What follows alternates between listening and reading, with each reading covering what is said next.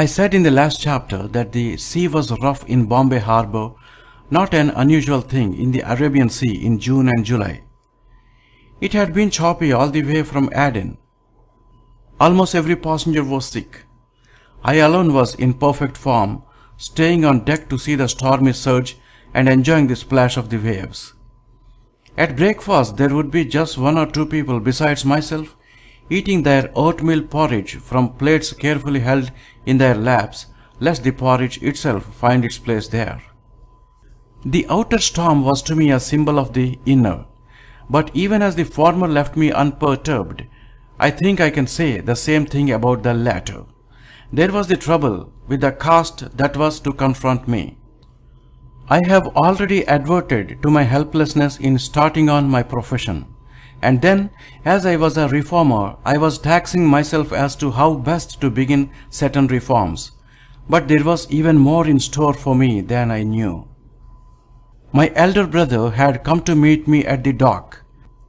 He had already made the acquaintance of Dr. Mehta and his elder brother, and as Dr. Mehta insisted on putting me up at his house, we went there.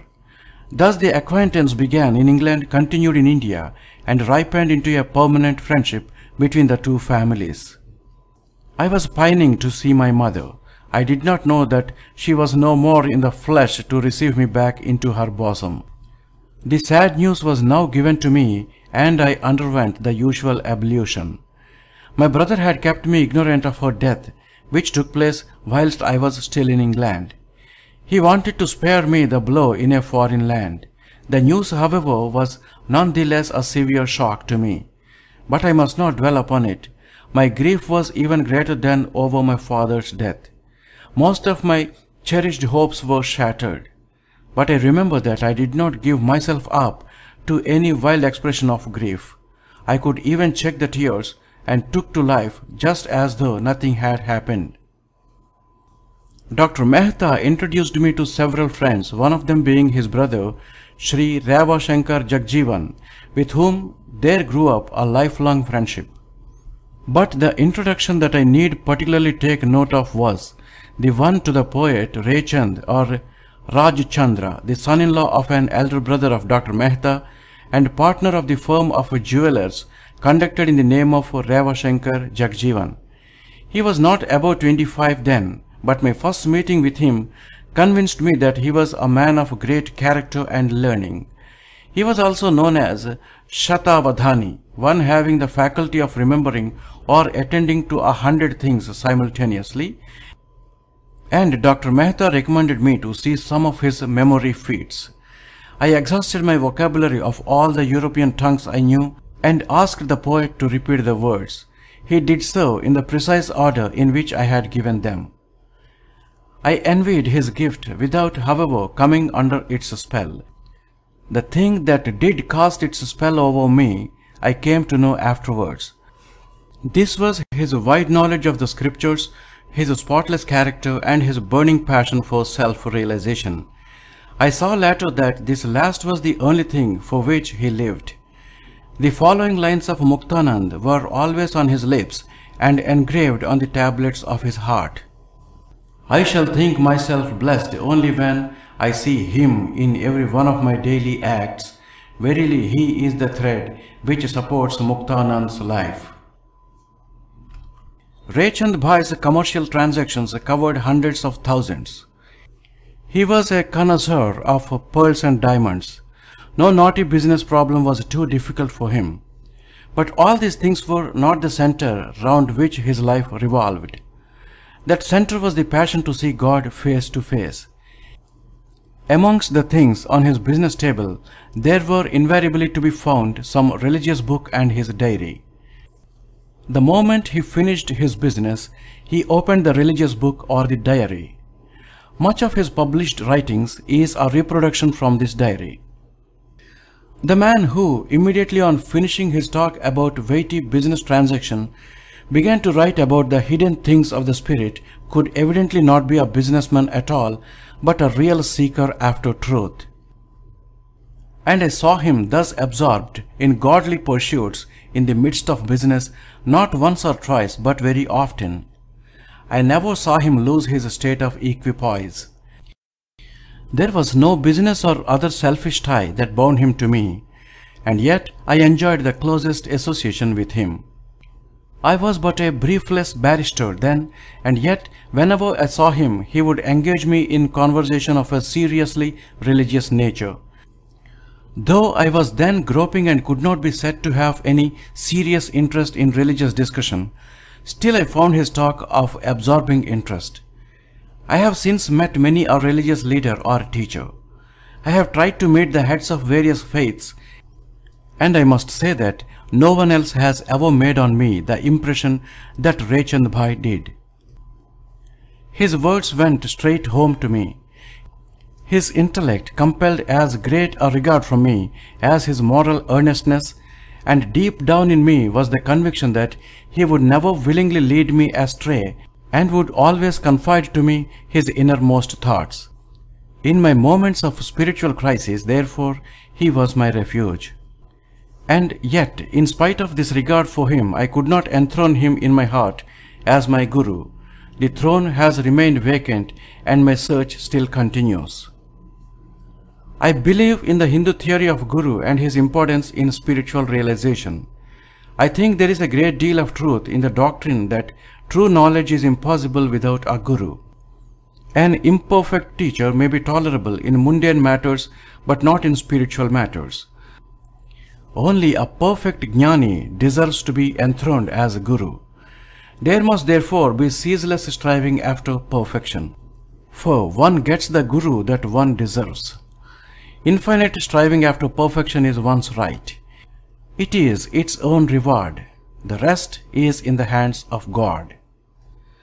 Thus, though I could not place Rai Chand Bhai on the throne of my heart as Guru, we shall see he was on many occasions my guide and helper. Three moderns have left a deep impress on my life and captivated me. Rai Chand Bhai by his living contact, Tolstoy by his book The Kingdom of God is Within You, and Ruskin by his Unto This Last. But of these, more in their proper place. My elder brother had built high hopes on me. The desire for wealth and name and fame were great in him. He had a big heart, generous to a fault. This, combined with his simple nature, had attracted to him many friends, and through them he expected to get me briefs. He had also assumed that I should have a swinging practice and had, in that expectation, allowed the household expenses to become top-heavy. He had also left no stone unturned in preparing the field for my practice. The storm in my caste over my foreign voyage was still brewing. It had divided the caste into two camps, one of which immediately readmitted me, while the other was bent on keeping me out. To please the former, my brother took me to Nasik before going to Rajkot, gave me a bath in the sacred river, and, on reaching Rajkot, gave a caste dinner. I did not like all this, but my brother's love for me was boundless, and my devotion to him was in proportion to it, and so I mechanically acted as he wished, taking his will to be the law. The trouble about readmission to the caste was thus practically over. I never tried to seek admission to the section that had refused it, nor did I feel even mental resentment against any of the headmen of that section. Some of these regarded me with dislike, but I scrupulously avoided hurting their feelings. I fully respected the caste regulations about excommunication. According to these, none of my relations, including my father-in-law and mother-in-law, and even my sister and brother-in-law, could entertain me, and I would not so much as drink water at their houses. They were prepared secretly to evade the prohibition, but it went against the grain with me to do a thing in secret that I would not do in public. The result of my scrupulous conduct was that I never had an occasion to be troubled by the caste. Nay, I have experienced nothing but affection and generosity from the general body of the section that still regards me as excommunicated. They have even helped me in my work without ever expecting me to do anything for the caste. It is my conviction that all these good things are due to my non-resistance.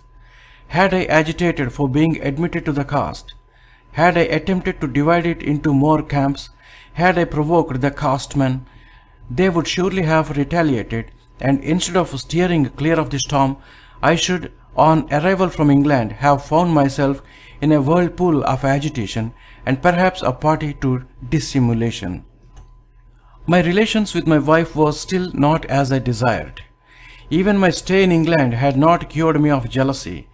I continued my squeamishness and suspiciousness in respect of every little thing, and hence all my cherished desires remained unfulfilled. I had decided that my wife should learn reading and writing, and that I should help her in her studies, but my lust came in the way, and she had to suffer for my own shortcoming. Once I went the length of sending her away to her father's house and consented to receive her back only after I had made her thoroughly miserable. I saw later that all this was pure folly on my part. I had planned reform in the education of children. My brother had children, and my own child, which I had left at home when I went to England, was now a boy of nearly 4. It was my desire to teach these little ones physical exercise and make them hardy, and also to give them the benefit of my personal guidance. In this I had my brother's support, and I succeeded in my efforts more or less. I very much liked the company of children, and the habit of playing and joking with them has stayed with me till today. I have ever since thought that I should make a good teacher of children. The necessity for food reform was obvious. Tea and coffee had already found their place in the house. My brother had thought it fit to keep some sort of English atmosphere ready for me on my return, and to that end crockery and such other things which used to be kept in the house only for special occasions were now in general use. My reform put the finishing touch. I introduced oatmeal porridge, and cocoa was to replace tea and coffee. But in truth it became an addition to tea and coffee. Boots and shoes were already there. I completed the Europeanization by adding the European dress. Expenses thus went up. New things were added every day. We had succeeded in tying a white elephant at our door. But how was the wherewithal to be found? To start practice in Rajkot would have meant sure ridicule. I had hardly the knowledge of a qualified vakil, and yet I expected to be paid 10 times his fees. No client would be fool enough to engage me. And even if such a one was to be found, should I add arrogance and fraud to my ignorance and increase the burden of debt I owed to the world? Friends advised me to go to Bombay for some time in order to gain experience of the High Court, to study Indian law, and to try to get what briefs I could. I took up the suggestion and went. In Bombay, I started a household with a cook as incompetent as myself. He was a Brahman. I did not treat him as a servant but as a member of the household. He would pour water over himself but never wash. His dhoti was dirty, as also his sacred thread, and he was completely innocent of the scriptures. But how was I to get a better cook? Well, Ravi Shankar, for that was his name, I would ask him, "You may not know cooking, but surely you must know your Sandhya, that is, daily worship." "Sandhya, sir. The plough is our Sandhya and the spade our daily ritual. That is the type of Brahman I am. I must live on your mercy. Otherwise agriculture is of course there for me." So I had to be Ravi Shankar's teacher. Time I had enough. I began to do half the cooking myself and introduced the English experiments in vegetarian cookery. I invested in a stove and with Ravi Shankar began to run the kitchen. I had no scruples about interdining. Ravi Shankar too came to have none, and so we went on merrily together. There was only one obstacle. Ravi Shankar had sworn to remain dirty and to keep his food unclean. But it was impossible for me to get along in Bombay for more than 4 or 5 months, there being no income to square with the ever-increasing expenditure. This was how I began life. I found the barrister's profession a bad job, much show and little knowledge. I felt a crushing sense of my responsibility. While in Bombay, I began on the one hand my study of Indian law and on the other my experiments in dietetics, in which Veer Chand Gandhi, a friend, joined me. My brother, for his part, was trying his best to get me briefs. The study of Indian law was a tedious business. The Civil Procedure Code I could in no way get on with. Not so, however, with the Evidence Act. Veer Chand Gandhi was reading for the solicitor's examination and would tell me all sorts of stories about barristers and vakils. Sir Firoz Shah's ability, he would say, lies in his profound knowledge of law. Sir Firoz Shah's ability, he would say, lies in his profound knowledge of law. He has the Evidence Act by heart and knows all the cases on the 32nd section. Badruddin Tyabji's wonderful power of argument inspires the judges with awe. The stories of stalwarts such as this would unnerve me. It is not unusual, he would add, for a barrister to vegetate for 5 or 7 years. That is why I have signed the article for solicitorship. You should count yourself lucky if you can paddle your own canoe in 3 years' time. Expenses were mounting up every month. To have a barrister's board outside the house, whilst still preparing for the barrister's profession inside, was a thing to which I could not reconcile myself. Hence I could not give undivided attention to my studies.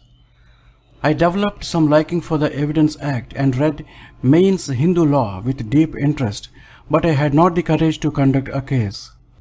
I was helpless beyond words, even as the bride come fresh to her father-in-law's house. About this time I took up the case of one Mami Bai.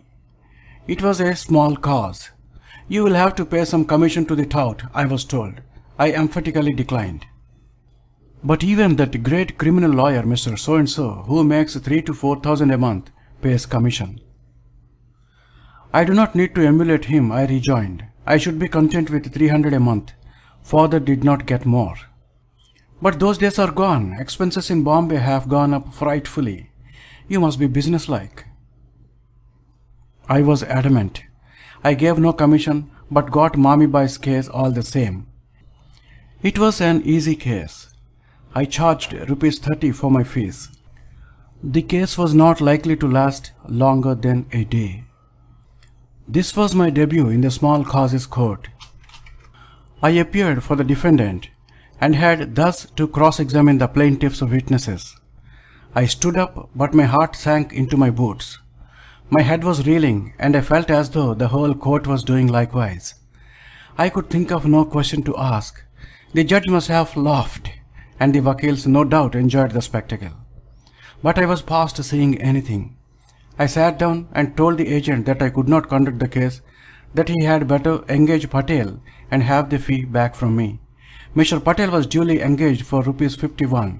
To him, of course, the case was child's play. I hastened from the court, not knowing whether my client won or lost her case, but I was ashamed of myself and decided not to take up any more cases until I had courage enough to conduct them. Indeed, I did not go to court again until I went to South Africa. There was no virtue in my decision. I had simply made a virtue of necessity. There would be no one so foolish as to entrust his case to me, only to lose it. But there was another case in store for me at Bombay. It was a memorial to be drafted. A poor Mussalman's land was confiscated in Porbandar. He approached me as the worthy son of a worthy father. His case appeared to be weak, but I consented to draft a memorial for him, the cost of printing to be borne by him. I drafted it and read it out to friends. They approved of it, and that to some extent made me feel confident that I was qualified enough to draft a memorial, as indeed I really was. My business could flourish if I drafted memorials without any fees. But that would bring no grist to the mill. So I thought I might take up a teacher's job. My knowledge of English was good enough, and I should have loved to teach English to matriculation boys in some school. In this way I could have met part at least of the expenses. I came across an advertisement in the papers. Wanted an English teacher to teach 1 hour daily. Salary ₹75.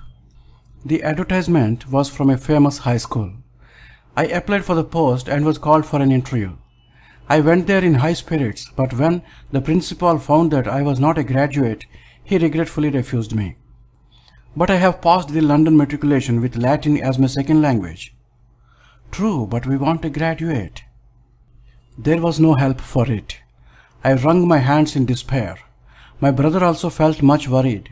We both came to the conclusion that it was no use spending more time in Bombay. I should settle in Rajkot, where my brother, himself a petty pleader, could give me some work in the shape of drafting applications and memorials. And then, as there was already a household at Rajkot, the breaking up of the one at Bombay meant a considerable saving. I liked the suggestion. My little establishment was thus closed after a stay of 6 months in Bombay. I used to attend High Court daily whilst in Bombay, but I cannot say that I learnt anything there. I had not sufficient knowledge to learn much. Often I could not follow the cases and dozed off. There were others also who kept me company in this, and thus lightened my load of shame. After a time, I even lost the sense of shame, as I learnt to think that it was fashionable to doze in the High Court. If the present generation has also its briefless barristers like me in Bombay, I would commend them a little practical precept about living. Although I lived in Girgaon, I hardly ever took a carriage or a tram car.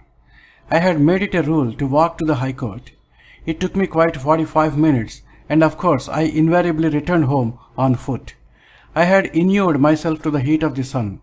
This walk to and from the court saved a fair amount of money, and when many of my friends in Bombay used to fall ill, I do not remember having once had an illness.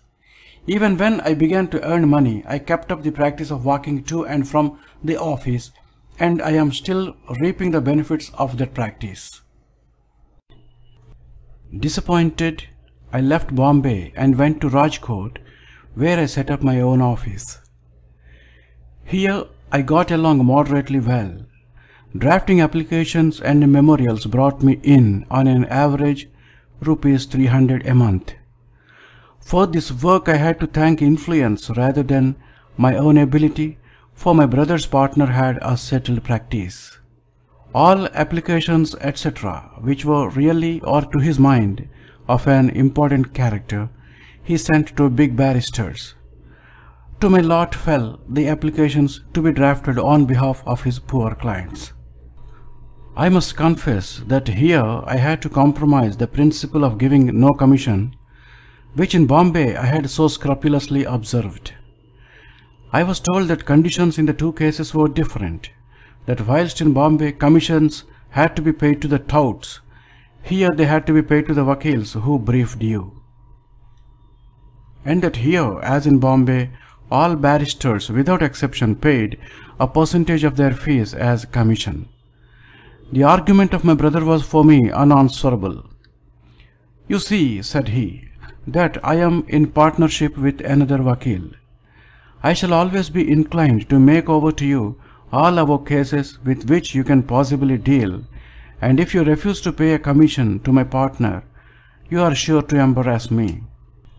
As you and I have a joint establishment, your fee comes to our common purse, and I automatically get a share. But what about my partner? Supposing he gave the same case to some other barrister, he would certainly get his commission from him.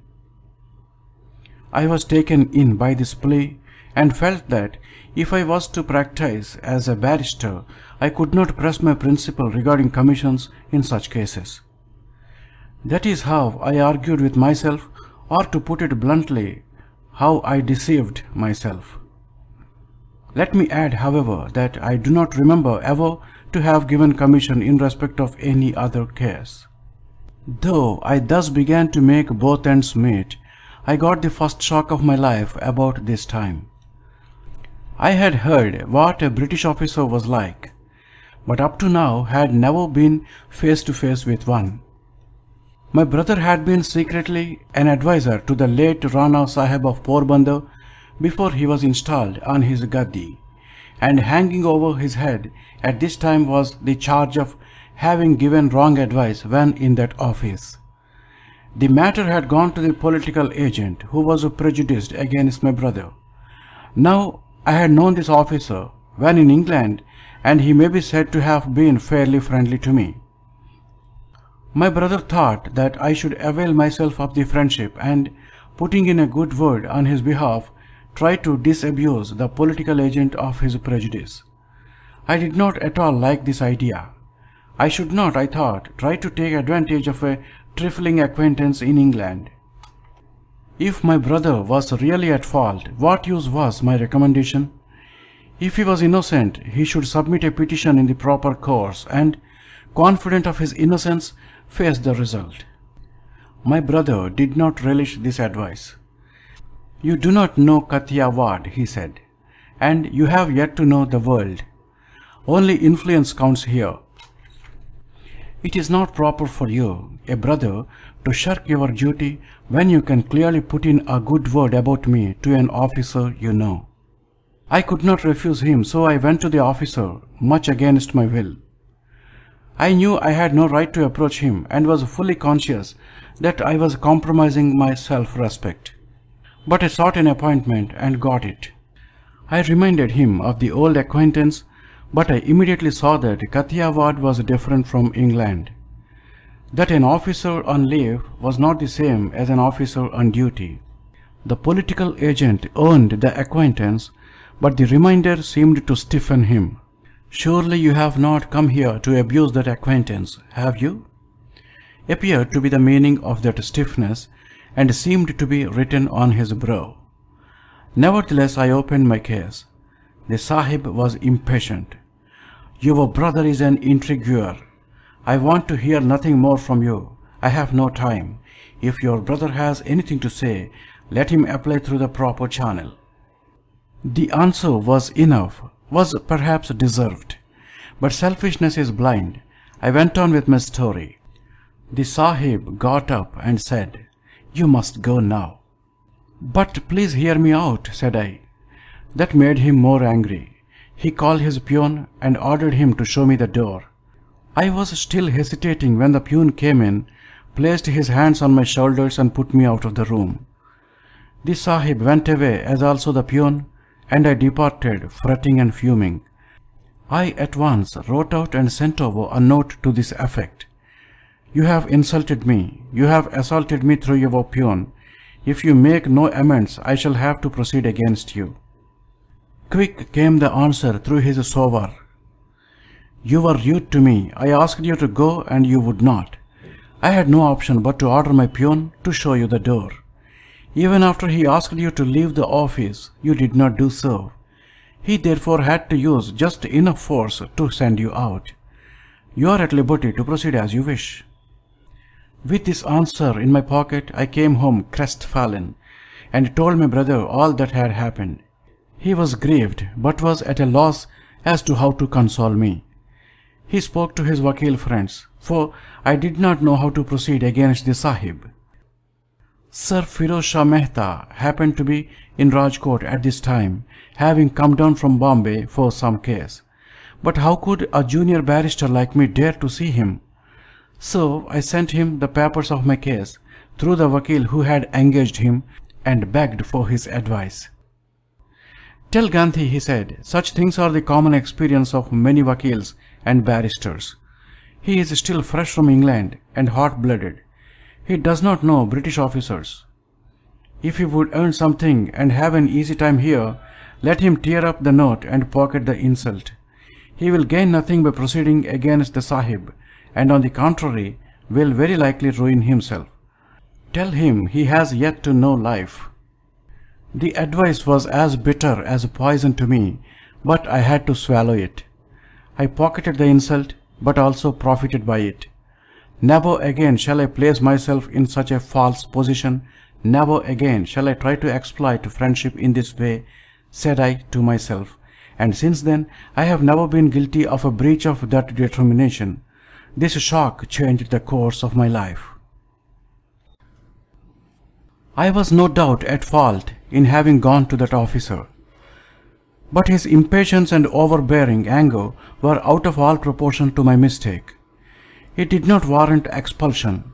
I can scarcely have taken up more than 5 minutes of his time, but he simply could not endure my talking. He could have politely asked me to go, but power had intoxicated him to an inordinate extent. Later, I came to know that patience was not one of the virtues of this officer. It was usual for him to insult his visitors. The slightest unpleasantness was sure to put the Sahib out. Now most of my work would naturally be in his court. It was beyond me to conciliate him. I had no desire to curry favor with him. Indeed, having once threatened to proceed against him, I did not like to remain silent. Meanwhile, I began to learn something of the petty politics of the country. Kathiawad, being a conglomeration of small states, naturally had its rich crop of politicals. Petty intrigues between states and intrigues of officers for power were the order of the day. Princes were always at the mercy of others and ready to lend their ears to sycophants. Even the Sahib's peon had to be cajoled, and the Sahib's Shirastadar was more than his master, as he was his eyes, his ears, and his interpreter. The Shirastadar's will was law, and his income was always reputed to be more than the Sahib's. This may have been an exaggeration, but he certainly lived beyond his salary. This atmosphere appeared to me to be poisonous, and how to remain unscathed was a perpetual problem for me. I was thoroughly depressed, and my brother clearly saw it. We both felt that if I could secure some job, I should be free from this atmosphere of intrigue. But without intrigue, a ministership or a judgeship was out of the question, and the quarrel with the Sahib stood in the way of my practice. Porbandar was then under administration, and I had some work there in the shape of securing more powers for the prince. Also, I had to see the administrator in respect of the heavy vigoti, that is land rent, exacted from the mayors. This officer, though an Indian, was, I found, one better than the Sahib in arrogance. He was able, but the riots appeared to me to be none the better off for his ability. I succeeded in securing a few more powers for the Rana, but hardly any relief for the mayors. It struck me that their cause was not even carefully gone into. So, even in this mission I was comparatively disappointed. I thought justice was not done to my clients, but I had not the means to secure it. At the most I could have appealed to the political agent or to the governor, who would have dismissed the appeal, saying, "We decline to interfere." If there had been any rule or regulation governing such decisions, it would have been something, but here the Sahib's will was law. I was exasperated. In the meantime, a Memon firm from Porbandar wrote to my brother making the following offer. "We have business in South Africa. Ours is a big firm and we have a big case there in the court, our claim being £40,000. It has been going on for a long time.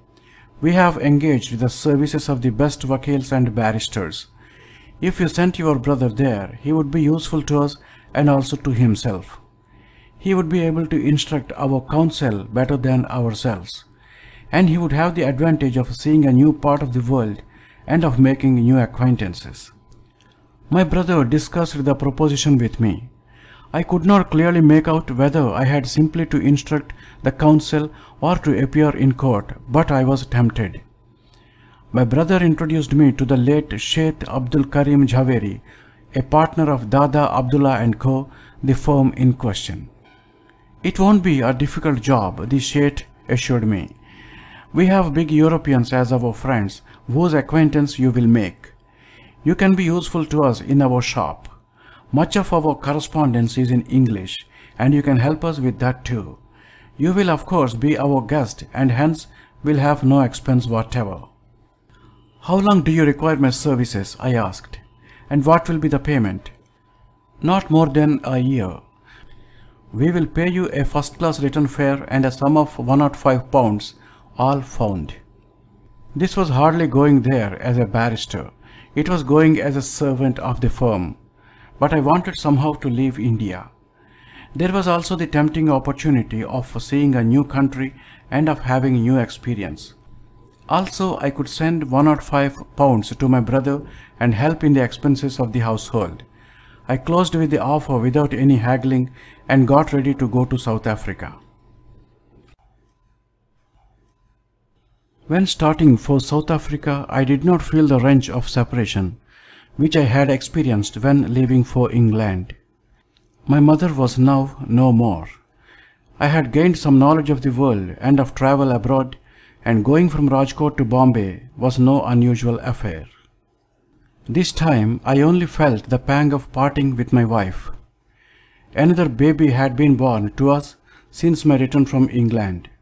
Our love could not yet be called free from lust, but it was getting gradually purer. Since my return from Europe, we had lived very little together. And as I had now become her teacher, however indifferent, and helped her to make certain reforms, we both felt the necessity of being more together, if only to continue the reforms. But the attraction of South Africa rendered the separation bearable. "We are bound to meet again in a year," I said to her by way of consolation, and left Rajkot for Bombay. Here I was to get my passage through the agent of Dada Abdullah and Co. But no berth was available on the boat, and if I did not sail then, I should be stranded in Bombay. "We have tried our best," said the agent, "to secure a first-class passage, but in vain, unless you are prepared to go on deck. Your meals can be arranged for in the saloon." Those were the days of my first-class travelling, and how could a barrister travel as a deck passenger? So I refused the offer. I suspected the agent's veracity, for I could not believe that a first-class passage was not available. With the agent's consent, I set about securing it myself. I went on board the boat and met the chief officer. He said to me quite frankly, "We do not usually have such a rush, but as the Governor-General of Mozambique is going by this boat, all the berths are engaged." "Could you not possibly squeeze me in?" I asked. He surveyed me from top to toe and smiled. "There is just one way," he said. "There is an extra berth in my cabin, which is usually not available for passengers, but I am prepared to give it to you." I thanked him and got the agent to purchase the passage. In April 1893, I set forth full of zest to try my luck in South Africa. The first port of call was Lamu, which we reached in about 13 days. The captain and I had become great friends by this time. He was fond of playing chess, but as he was quite a novice, he wanted one still more of a beginner for his partner, and so he invited me. I had heard a lot about the game, but I had never tried my hand at it. Players used to say that this was a game in which there was plenty of scope for the exercise of one's intelligence. The captain offered to give me lessons, and he found me a good pupil as I had unlimited patience. Every time I was the loser, and that made him all the more eager to teach me. I liked the game, but never carried my liking beyond the boat or my knowledge beyond the moves of the pieces. At Lamu, the ship remained at anchor for some 3 or 4 hours, and I landed to see the port. The captain had also gone ashore, but he had warned me that the harbour was treacherous and that I should return in good time. It was a very small place. I went to the post office and was delighted to see the Indian clerks there and had a talk with them. I also saw the Africans and tried to acquaint myself with their ways of life, which interested me very much. This took up some time. There were some deck passengers with whom I had made acquaintance and who had landed with a view to cooking their food on shore and having a quiet meal.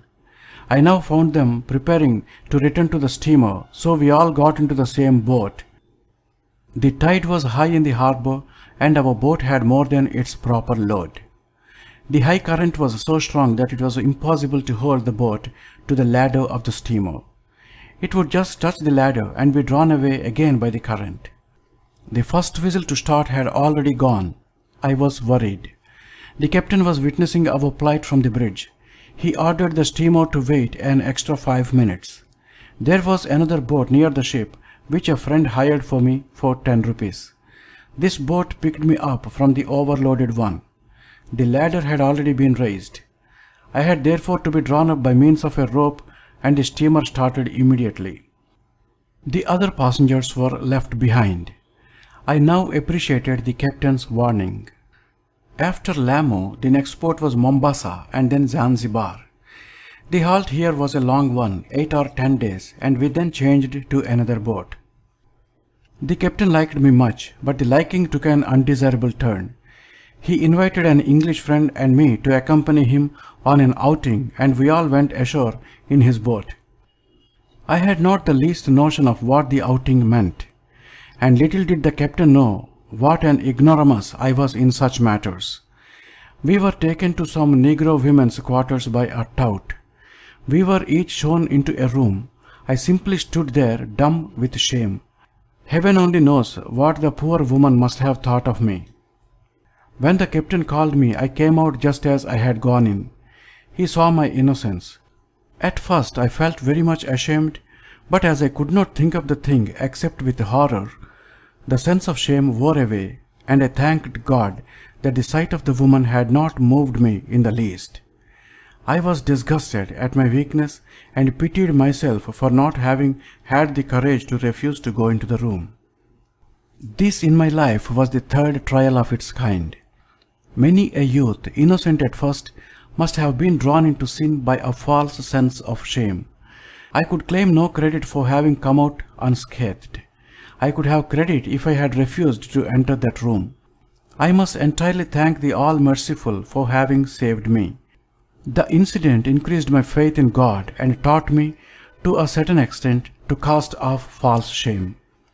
As we had to remain in this port for a week, I took rooms in the town and saw a good deal by wandering about the neighborhood.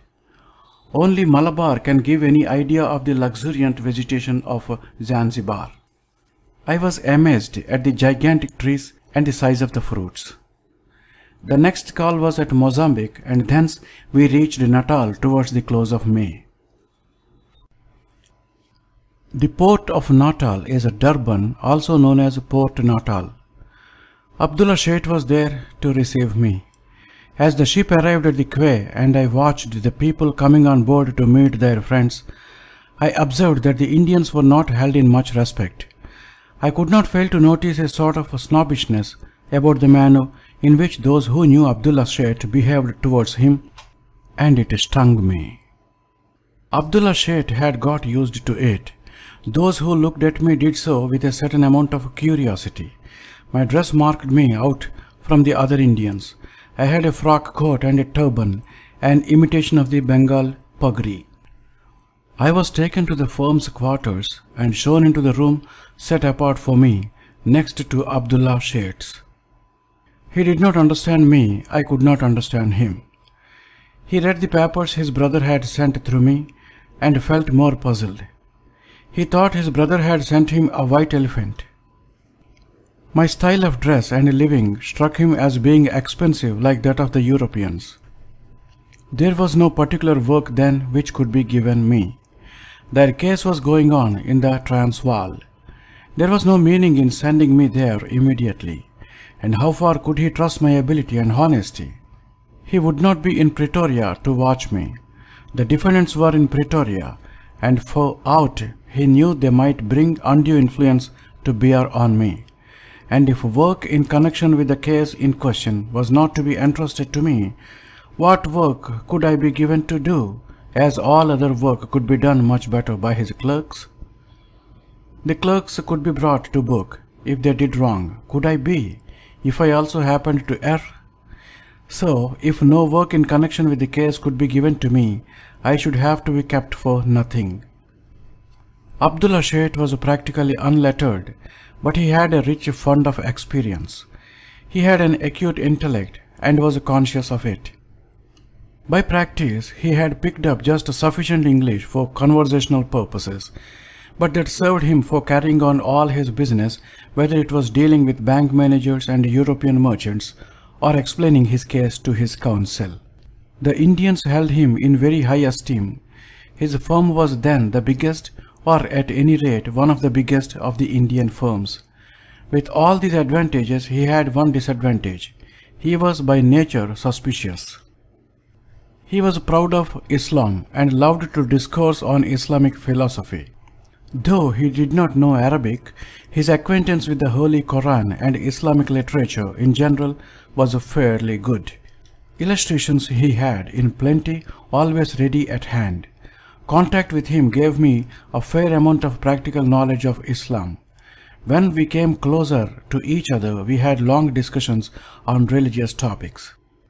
On the second or third day of my arrival, he took me to see the Durban court.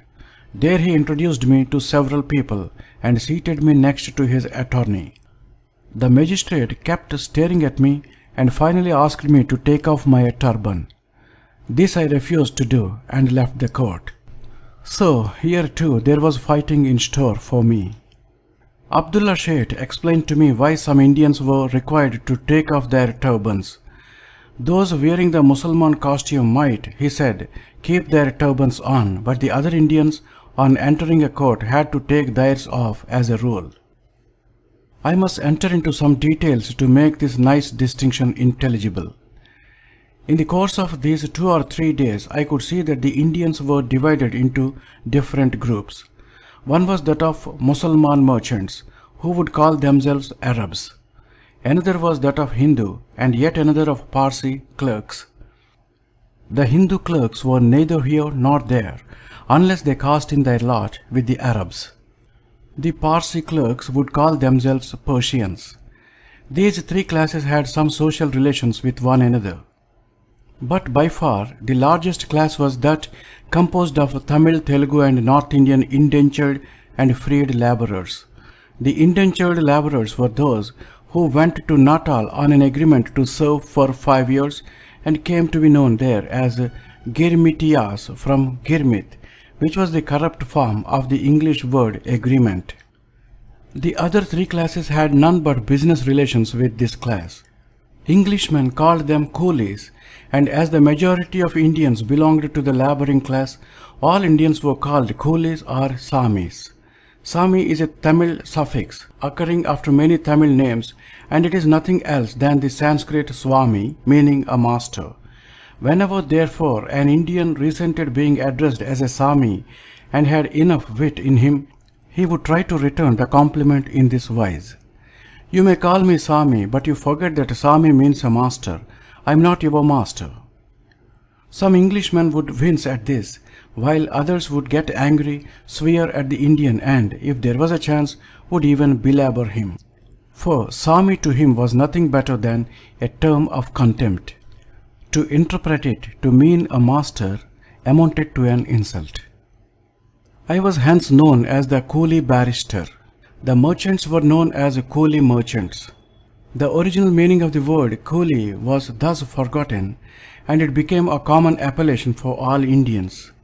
The Mussulman merchant would resent this and say, "I am not a coolie, I am an Arab," or "I am a merchant," and the Englishman, if courteous, would apologize to him. The question of wearing the turban had a great importance in this state of things. Being obliged to take off one's Indian turban would be pocketing an insult. So I thought I had better bid goodbye to the Indian turban and begin wearing an English hat, which would save me from the insult and the unpleasant controversy. But Abdullah Sheikh disapproved of the idea. He said, "If you do anything of the kind, it will have a very bad effect. You will compromise those insisting on wearing Indian turbans. And an Indian turban sits well on your head. If you wear an English hat, you will pass for a waiter." There was practical wisdom, patriotism, and a little bit of narrowness in this advice. The wisdom was apparent, and he would not have insisted on the Indian turban except out of patriotism. The slighting reference to the waiter betrayed a kind of narrowness. Amongst the indentured Indians there were 3 classes: Hindus, Muslims, and Christians. The last were the children of the indentured Indians who became converts to Christianity. Even in 1893 their number was large. They wore the English costume, and the majority of them earned their living by service as waiters in hotels. Abdullah Sheikh's criticism of the English hat was with reference to this class. It was considered degrading to serve as a waiter in a hotel. The belief persists even today among many. On the whole, I liked Abdullah Sheikh's advice. I wrote to the press about the incident and defended the wearing of my turban in the court. The question was very much discussed in the papers, which described me as an unwelcome visitor. Thus, the incident gave me an unexpected advertisement in South Africa within a few days of my arrival there. Some supported me while others severely criticized my temerity. My turban stayed with me practically until the end of my stay in South Africa. When and why I left off wearing any headdress at all in South Africa, we shall see later.